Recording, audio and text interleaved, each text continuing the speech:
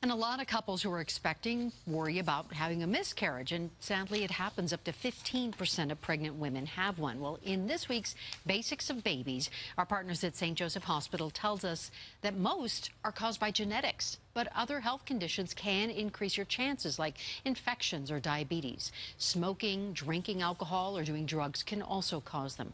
Doctors say women who have only had one shouldn't worry about having more, but if you've had two or more, then you really need to sit down and talk with your doctor. At that point, we do think there may be an increased likelihood for women to have additional miscarriages. And for that reason, we would start an evaluation, primarily laboratory-based, to determine whether there are any modifiable risk factors for miscarriage.